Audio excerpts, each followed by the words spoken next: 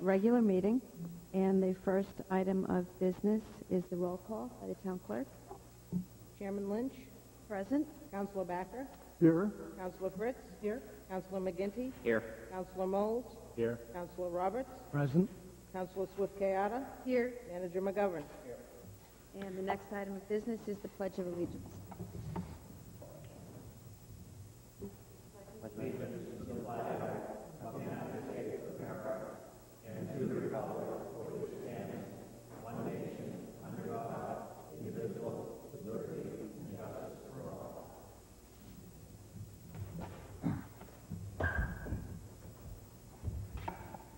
Under reports and correspondence, I just wanted to mention that Cape Elizabeth Police Officer Paul Gaspar was recently named Elder Service Officer of the Year by Maine Attorney General Steve Rowe.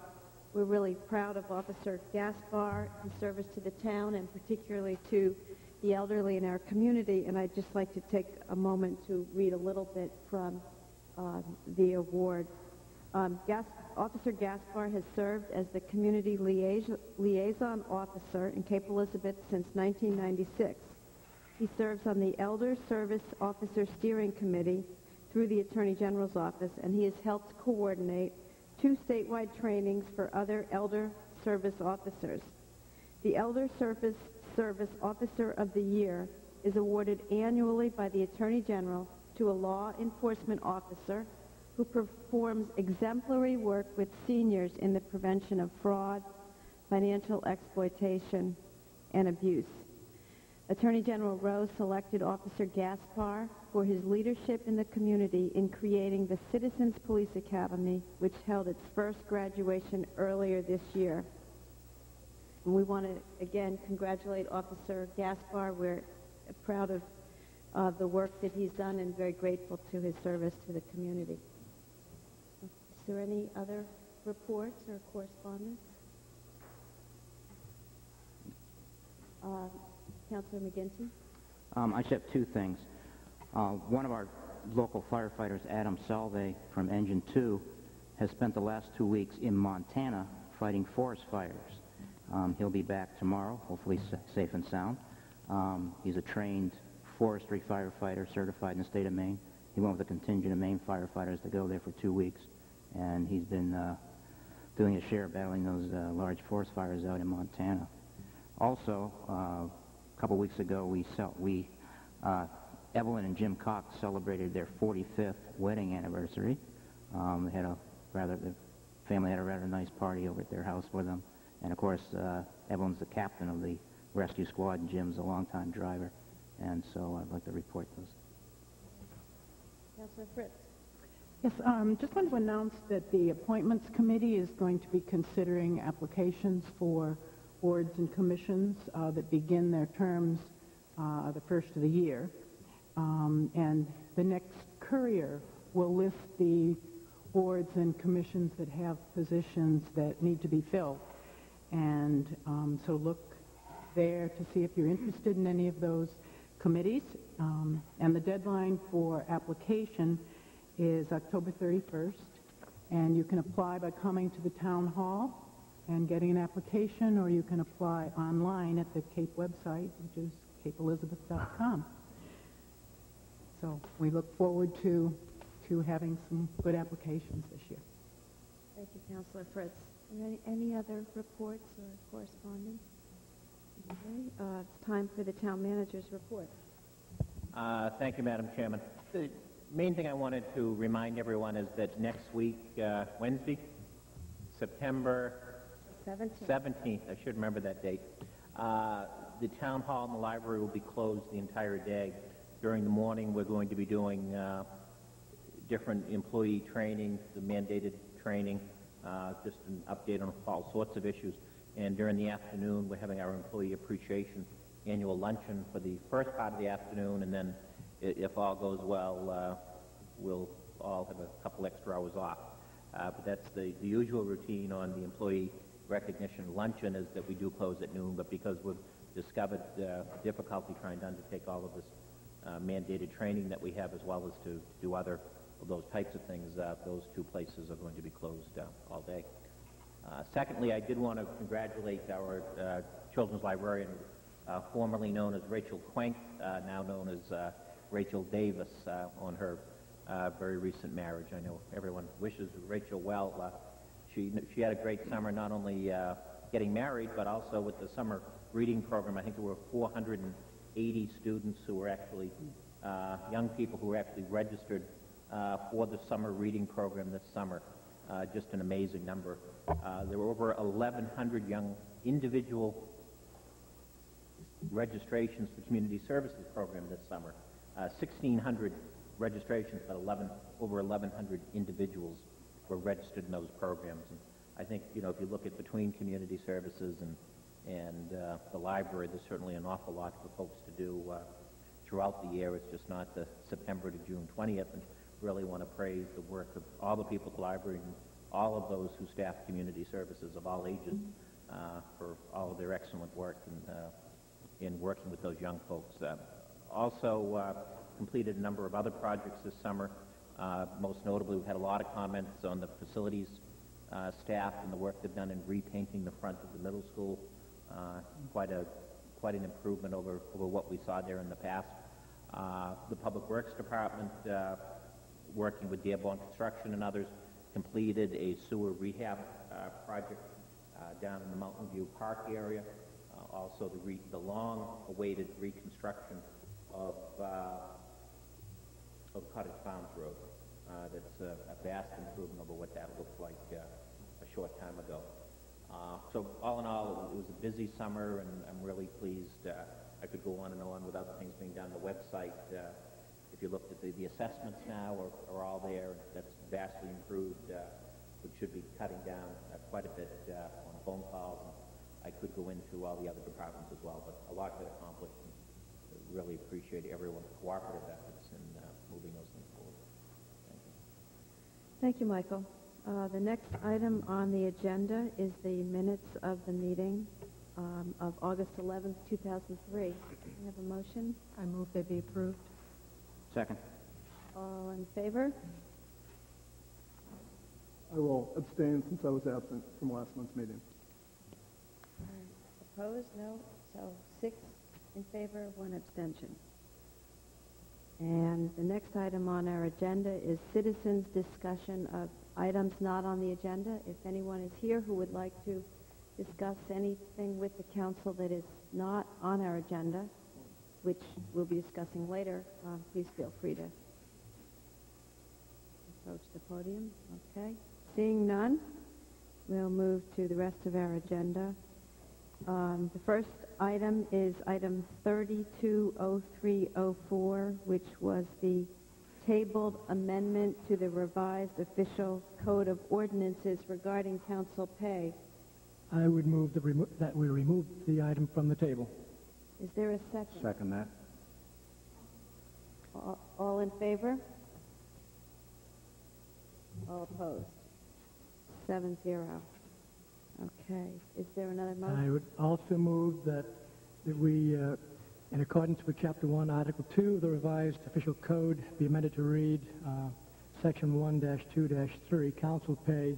The annual compensation of the town council shall be $350, subject to an appropriation in the annual budget. Is there a Second. Second. Is there any discussion? Councilor Thacker. I realize that nobody here is particularly interested in hearing this issue debated, and that's not my intent. And I know that it was discussed at some length at last month's meeting, and I apologize for missing that. And there was a time that when this first was proposed that I was inclined to vote in favor of it. But I simply want to voice the fact that I have reconsidered, which I always reserve the right to do. And after reconsidering and talking with people, I have decided to vote against it simply because the amount that we're talking about is so small. I mean, there was initially a time when I thought that it might make a difference to somebody as to whether they'd be willing to run for council if they couldn't afford to run if there was no pay. that $350 is so nominal that I can't imagine that it will ever make a difference in anybody's decision whether to volunteer to run for council or not. And it seems to me that we have an obligation to take responsibility for leading the way and committing to reducing the budget wherever possible. And I realize this is a tiny line item in the overall budget, 1/10,000th of the overall town budget on an annual basis. But I think that every little bit helps, and I think that town councilors should lead the way in committing to volunteer their time as councilors, as do school board members and all other volunteers who serve on behalf of the town in various committees and positions. And for that reason, I'll vote against it. Is there any further discussion? All in favor? 3. 1, 2, 3, 4, 5. Opposed? 2. Okay. The next item on the agenda is consideration of the approval of a proposed concession stand for Plaisted Field. Mr. McGovern, if you'd like to just take a moment. Very brief. This was discussed at a recent town council workshop. The Cape Elizabeth Little League is in a position to fund this building as the result of a gift from the Harris Plaisted Trust. Harris Plaisted, for those that don't know, is the person for whom the field is named, but he's also the founder of Little League, not only in Cape Elizabeth, but also in the state of Maine. The council reviewed the proposed concession stand at a recent workshop, provided some suggestions. Those have been communicated already informally to the planning board at a workshop, and tonight's action would confirm the authorization of the town council for the town to file an application with the planning board for site plan approval of the proposed concession stand / storage building. Do I have a motion? I'd like to make a motion that we approve the moving of the concession stand to the planning board. Second. Okay. Do we want to just define that a little more as presented, perhaps, Yes. to us in our workshop? I would like to make a motion to approve the design as presented to us at the August 21st workshop for the concession stand for Plaisted Field. Second still stands. Okay. Any discussion of this item? Councilor Roberts? I would just like to thank Mr. Jeff Bump, who's in the audience, for all his work and efforts on this. I know he's put a lot of time in for the Little League, both at this field and the other field, and I believe he's leaving after this year. I know he'll be sorely missed. So, Jeff, thank you. Any further discussion? Councilor? Am I understanding that you're proposing the council approve it rather than have the approval, have what was submitted to us go to the planning board for approval? Exactly. As is written in the form, to approve to submit it to the planning board as presented to us. Right. Okay. All in I'd just like to comment that I think that the design that was submitted was really very attractive and would fit into the neighborhood very well, and so I appreciate the offer of the building. Any further discussion? All in favor? Just one comment, maybe, Marianne. Could somebody, just for the public, mention where the money came from? We To did. build this? Did I miss that? Yeah. Did I? I'm sorry. Okay. All in favor? 7 in favor. I'm not listening. Okay, and the next item is item 440304. It is consideration of a recommendation from the planning board that the proposed Fort Williams master plan be approved. And we have received the Fort Williams master plan. We received it last month. And I think that it is recommended here that a public hearing be set for October 15th so that the public can provide comment on that plan to us. And Councilor Swift-Kayada. I move that we accept the report of the Planning Board and set a public hearing on the adoption of the plan for Wednesday, October 15th, 2003 at 7:30 here in Cape Elizabeth Town Hall. Is there a Second. Second. All in favor? Any further discussion? All in favor? I see 7 in favor. Next item, item 450304, consideration of a report from the Planning Board recommending various amendments to the town ordinances. You have in your package, which you received last week, a big, thick pile of proposed amendments, and it's been recommended by the, it's been recommended that we refer this to the Ordinance Committee.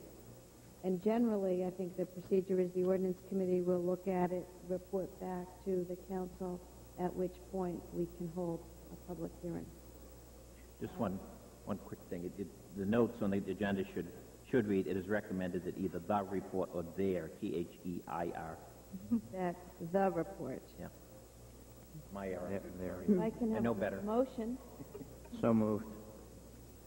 and a second. Any discussion? Councilor Fritz.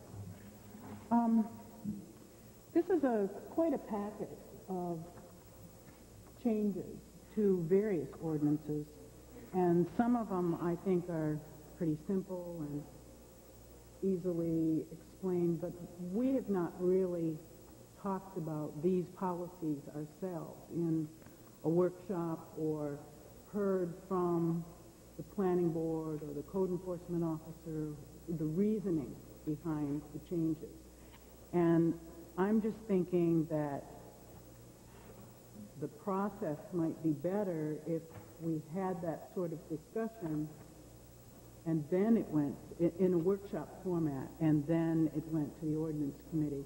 And they might go at different rates. I mean, some of them might be very simple and go immediately. Others, we might want to really study the implications of the policy. I'd like to suggest that this go to the Ordinance Committee. The Ordinance Committee can review the package in total, and then we can have a workshop on whatever comes out of the Ordinance Committee, because we send all of these things. I'm sorry. I just like, there's no reason that these have to go in lockstep with each other. If we find a couple that we find very easy and we all agree that there's no, significant impact or technical changes, we can move those right out of committee right away. And the ones that are more difficult, I mean, the last one here, dealing with the Perkins case, is more of a legal, and there's legal issues, real deep legal issues involved that may take some more time to review. So I think, give the ordinance committee first crack at this, and then, it's all going to come back to the full council anyway.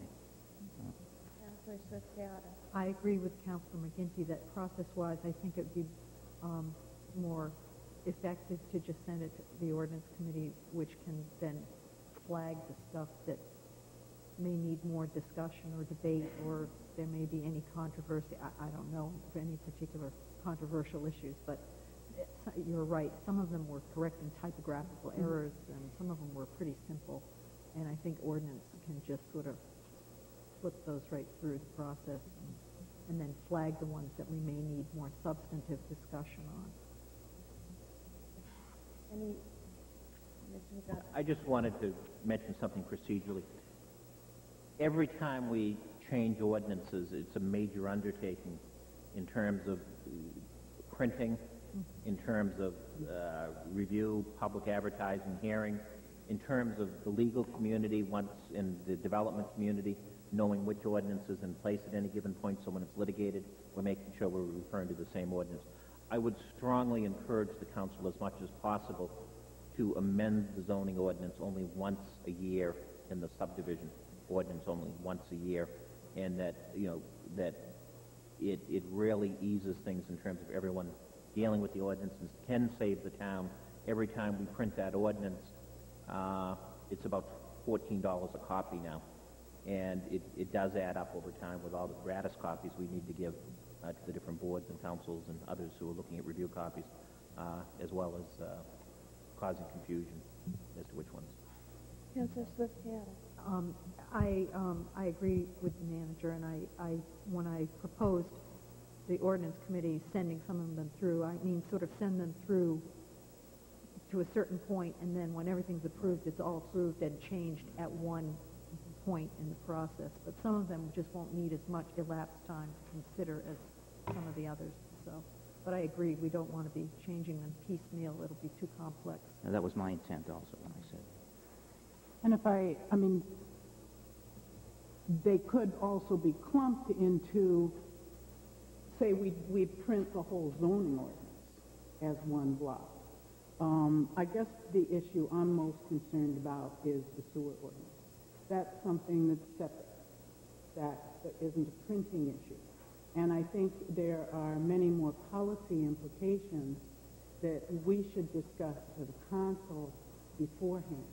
I mean, there are lots of implications in terms of how fast we grow, whether it fits the comprehensive plan, whether we so overload our sewer system that we need to have capital expenses. You know, I think there are some major issues surrounding the sewer ordinance and what is being proposed that we should discuss as a council first.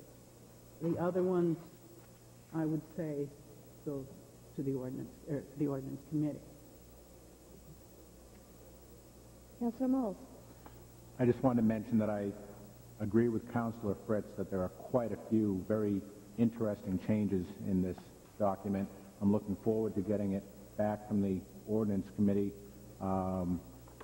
And you know, as Councilor McGinty and Councilor Swift-Chaotic said, we should move this forward to them, get their input. There's one particular provision talking about affordable housing where they change the timing on if a house that's in the affordable housing program doesn't sell in 24 months, it can be reverted back to a standard sale, and the rewriting has it at 120 days. Well, that's obviously not acceptable. That's much too short a time frame. So we're going to need to give our input to the ordinance committee, but we should just move this forward to them to see what's legal and what isn't. Councilor Backer. As the chair of the ordinance committee that will be receiving this packet, it sounds like it might be helpful, if it's not out of line to do so, to request that we have someone from the planning board attend the ordinance committee meeting to help explain the policy decisions behind some of the ones that are not quite obvious, not technical. Is that appropriate? The town planner is the staff person for that committee.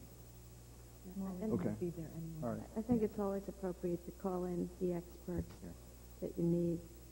And if Maureen is the only person who needs to be there for those policy explanations, that's fine. And I guess my point is when the ordinance committee reports back to the council, we'll report back on the policy decisions behind some of these so that it's clear.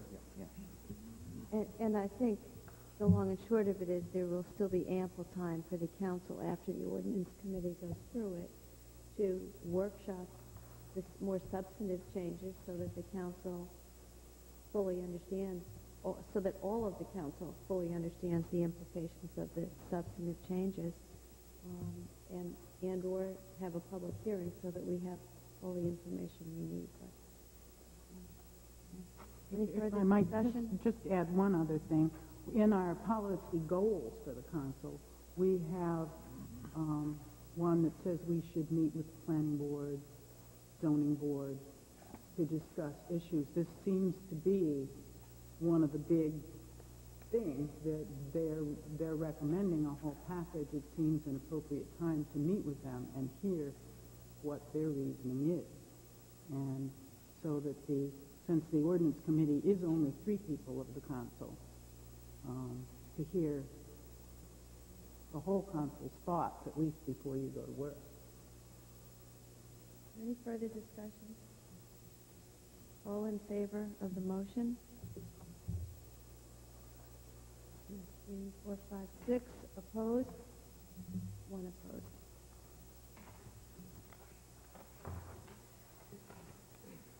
Okay, item 460304 is consideration of the recommendation from the town clerk to reappoint Marion Polhauser as chairman of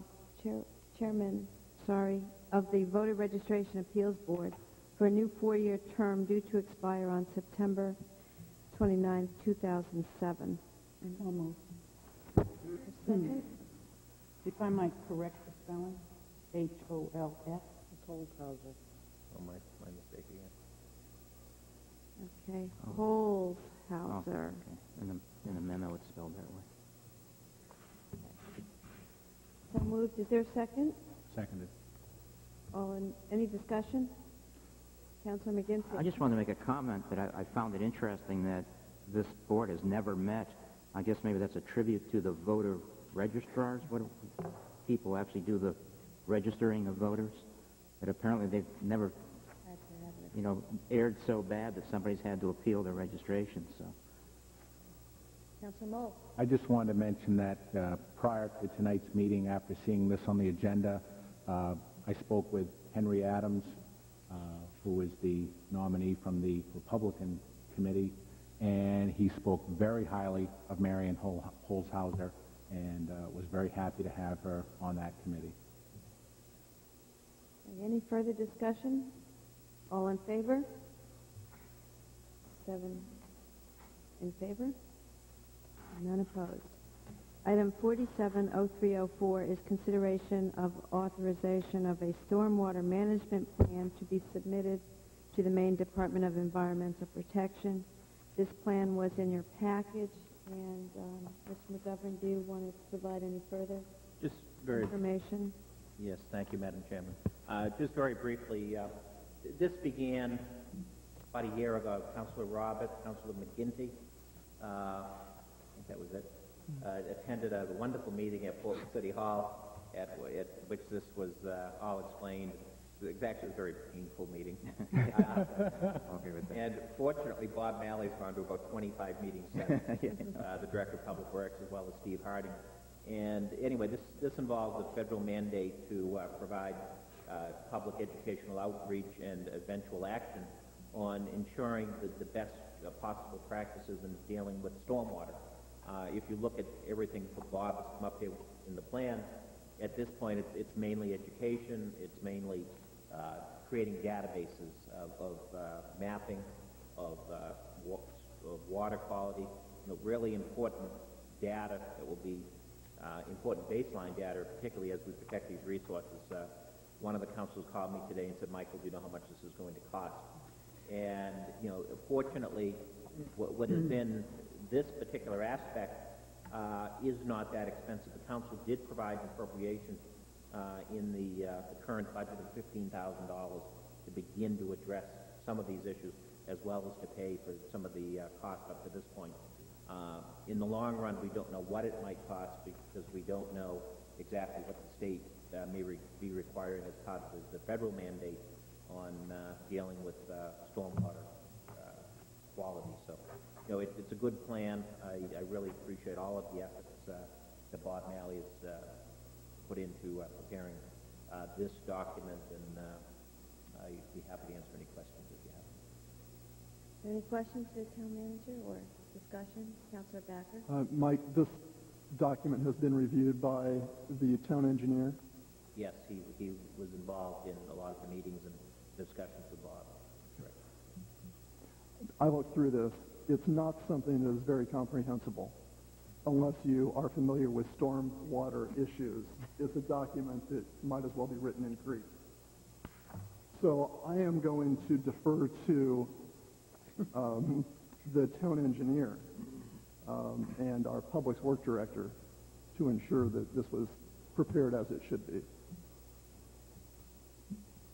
Councilor McGinty? David, now you know how Jack and I felt going to that meeting, seeing there with those public work directors and engineers, and it was painful. That's a good characterization. I can well trying to listen to them and having that stuff, go like that. But I think it's an excellent report, and it's like Mike said, it's just a start, I believe, in this area. So. Councilor Roberts?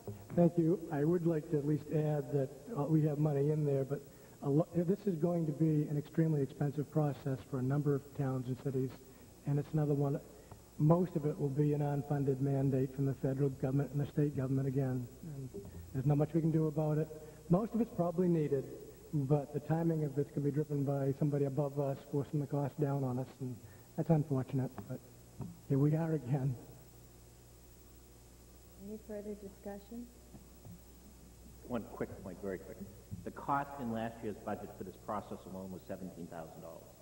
So you can see it is a mandate that is costing some amount. All in favor of the motion? I thought we had a motion. I'm sorry. We're in favor of it anyway. I move that we authorize filing this plan as laid out here with the Maine DEP. Second. Second? Okay, all in favor, having had our discussion? 4, 5, 6, 7 in favor. And item 480304 is consideration of a recommendation from the Fort Williams Advisory Commission to permit a Cancer Survivorship Day at Fort Williams Park on June 13, 2004. And in your packet is a letter from Terry Pickett of May Medical Center, Betsy St. Germain of May Medical Center, and Linda Sheminsky of the Cancer Community Center, describing the event that they're hoping to hold at Fort Williams, celebrating the surviving of cancer by people. So it sounds like a wonderful event. Yeah. And they are here, I'm told. If there are any questions. I'll move approval of that. Is there a second? Second.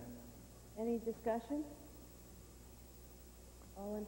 Well, I'd just like to say that if there was ever a reason to celebrate anything, that surviving cancer is a great cause to celebrate, and I can't think of any more worthy celebration to have at the fort. Any further discussion? Not unless the ladies would like to say something. Well, let's all in favor? 7-0 in favor, and I know we all agree with Councilor Backer and wish you a very successful event. Okay, we have another item that is not on your agenda but is added at the last minute, and that is we need to elect a voting delegate to the Maine Municipal Association Convention. So from among those who are here, and I don't know who is planning to attend both days, but if there is a member planning to attend both days. Can you do it because, being on the executive committee, can you? If I could just interject, I'm on the executive committee of MMA, so I will be there all 3 days. So I know I'll be there. And I'd be happy to do it unless someone else has a burning desire. Sold. Well, do we have a nomination? I move that Ann Swift-Kayata be the voting delegate. Second. Any discussion? We're glad you're willing to do it. Thank you. All in favor? 6-7-0.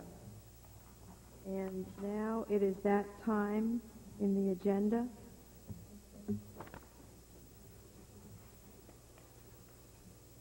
Later.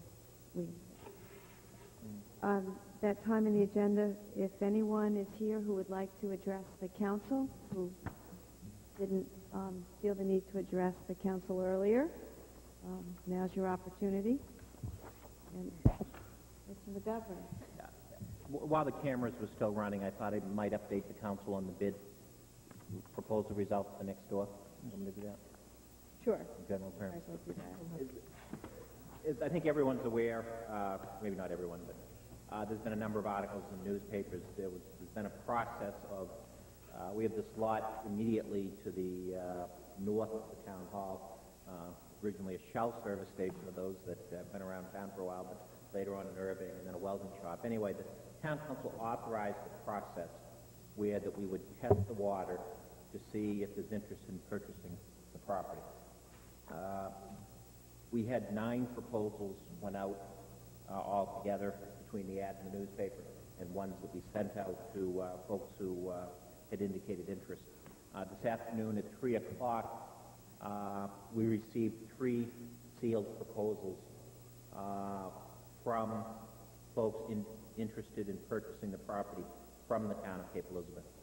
2 of the proposals were for $185,000, and one of the proposals was for $207,000. All of the proposals provide for mixed commercial / retail / residential use. The town council will be holding a brief workshop following this meeting.